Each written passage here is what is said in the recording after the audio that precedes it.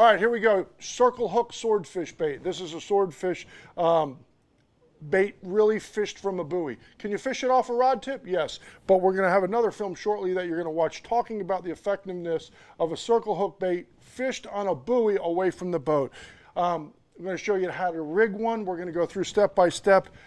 Guys, circle hook baits, whether they're strips, whether they're actual bellies themselves, but it's the use of what we're actually doing with it, why we're doing it. But come on in, come over my shoulder. Let's talk about strip baits, swordfish baits, circle hook baits. They're already ordering them. Look at that. Sounding good? We're good? All right, let's roll. Let's go through the ingredients on rigging a circle hook bait for swordfish. Monofilament for your leader, 250 or 300. 300 is really the line of choice. Weight-wise, make sure you got the correct crimp for it. Guys, we're rigging a circle hook.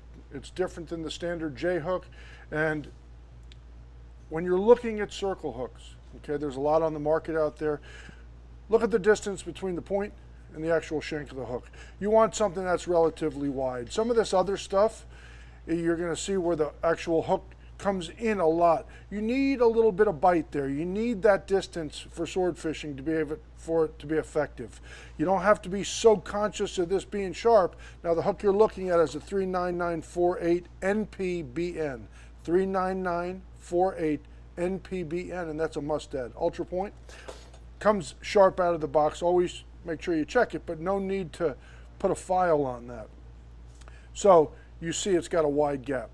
Good hook of choice. Then 39960 must add silver hook, beefier than this. Not bad. It's actually a little bigger if you wanted to get the same bite. We caught quite a few fish on that. The first one we caught out of Ocean City was on that hook, but this seems to be the hook of choice now. So make sure you got that hook. Obviously we got our bait. We're going to rig a membrane today. This is a bonita bait. Membrane we call right there in the stomach cavity. Really, really good action bait. And we're going to end up talking about why we're choosing this bait for this circle hook application. Make sure you got a good set of crimpers, good set of cutters. Obviously, we got our needle and our 50-pound floss right there. So these are the ingredients to make this rig. Let's get right into it. All right, here we go. First thing, couple things to notice about the bait. At the top of your